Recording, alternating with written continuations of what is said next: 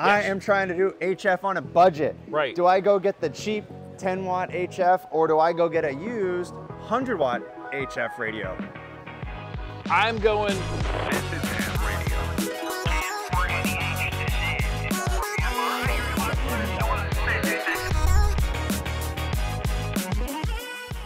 Hi, this is James, November 0 Whiskey Radio Lima. I'm here with the Professor Jim in for BFR. You want to say hey, Jim? Hey, Jim. Okay, well, that's perfect. A lot of you guys have been asking us, can I ask Professor Jim in for BFR? I've been studying with him, I've been looking at him in ham radio prep, but can I ask him my questions? Well, I got some good news. Today, Jim, we are gonna ask you the most common questions that people have been asking. This is a little session of Ask the Professor. So you ready, Jim? I'm ready. Okay, Jim, first question. I'm new to ham radio, I'm working on my license. Why do I need to know electronics? The short answer is because the FCC says so. The long answer is, in order to be the ham radio service by the FCC, they want several things, including being able to have trained electronics people as part of the FCC universe. So that is a requirement by the FCC that we teach electronics. That's why you have to learn about capacitors and inductors and Smith charts and all those kind of things as you work your way through the license levels. Now, let's say that I'm brand new and I'm getting in my technician license. Is that going to be tough for me as a newbie getting in with all that electronics? I don't think so. In the early part of the course, they're teaching you basics, what the pieces are. So a capacitor stores a charge. It's those kind of things that you're learning in the early parts. And then later on, as you go to extra and general, you're picking up more theory and more practical circuit guides. Okay, so you start with level 1 and you go through it. I like that. And you go through it. Okay, next question. I'm in one state. How do I talk to my family on ham radio in a different state if things go wrong? How do I organize that, maybe in an emergency situation? Yeah, so you're not going to be able to do handhelds, right? You're not going to be able to talk from St. Louis to Wichita on a handheld. You're going to need to look into getting your family licensed for HF. So that means being at least probably a general license is where you want to be, because technician has limited HF privileges. So get a general license, set up some basic HF gear, and then start practicing. A couple of times a year, go out and set it up, go to field day, those kind of things, so you're both comfortable with it if something happens. Okay, so it sounds like operating and getting on HF and kind of getting a little POTA experience maybe could help. POTA experience could be great. Go out to field day. Field day. Go out to field day, see how it's done, and then do it yourself. Next question, and we get this one a lot. Yep. Can I do HF from my apartment? I don't have a big space for an antenna.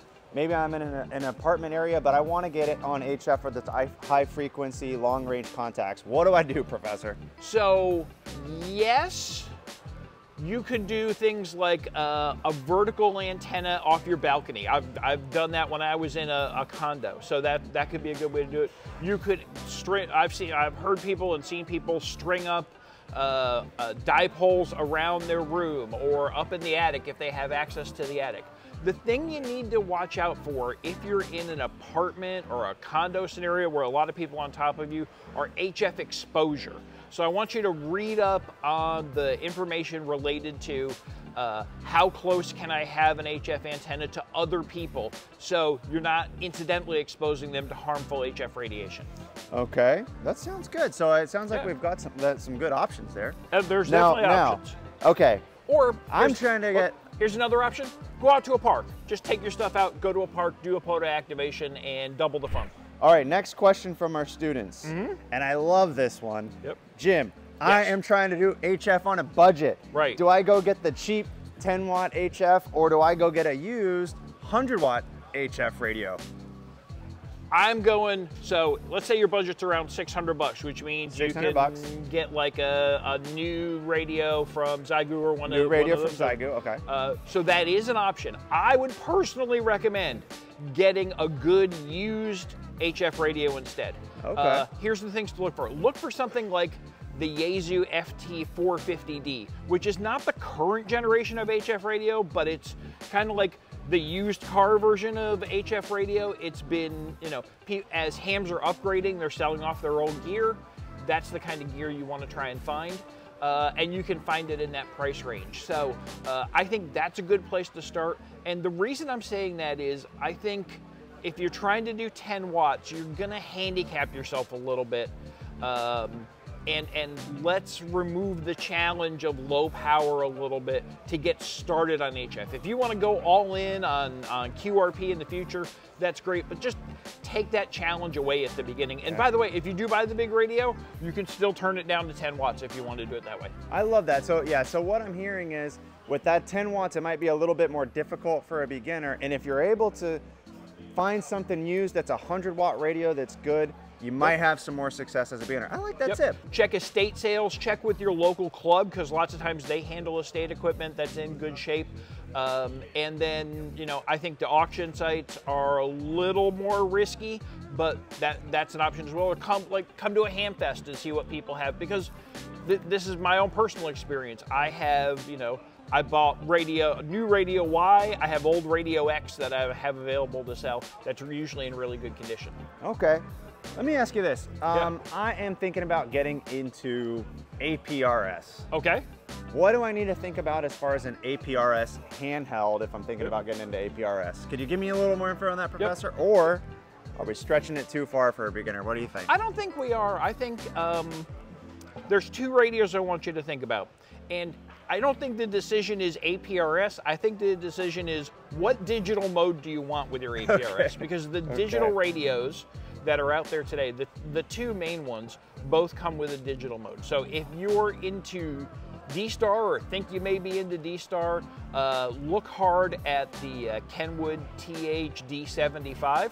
Okay. If you are interested in System Fusion, then the Yaesu FT5D is the way to go. If you're not going to use digital and price is an option, the 5D is about $150 less expensive than the Kenwood, so make your choices based on that.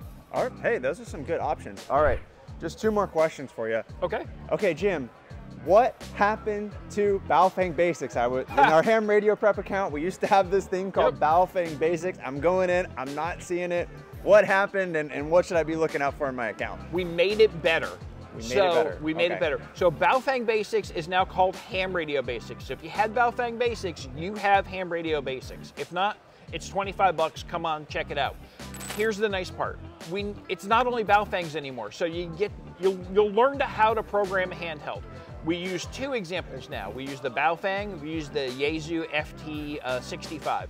So you've got multiple ways to understand the things you need to do. And all those principles apply to what you're doing with other radios as well. So even if you decide to buy the Kenwood, a lot of these programming things are still gonna work exactly the same, just maybe called a little bit differently in the menu, but you'll be able to set up your repeater shift and those kind of things. Okay. The other piece is that we've added more lessons. So we've added some things that allow people to understand more what they want to do in ham radio. So there's an intro to HF and an intro to Morse code, intro to satellites. So you can, if you've been thinking about, well, what do it's not going to teach you everything you need to know, but if you want to understand it better to see if it's an area of interest for you, Ham Radio Basics will help you explain that as you watch it and go through the lessons. Okay, this is really good to know. So with the change of Baofeng Basics to Ham Radio Basics, I'm not actually losing anything. No, you're gaining a lot. I'm gaining a lot. I'm getting more lessons, more information. I can still use it with my Baofeng and learn how to program. But absolutely. Now there's more radios supported. Now I'm getting an introduction to Morse code, introduction to IMCOM, and new lessons. Yep. Well, thanks for the hard work on that. You are welcome, That man. sounds really good. It's been a lot of fun sprucing that out.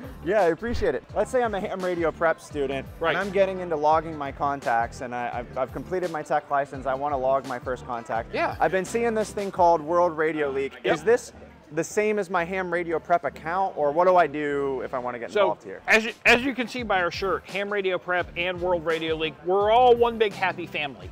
So the good news is that you'll know all the same people and deal with all the same support people if you make your way over to use the World Radio League logger.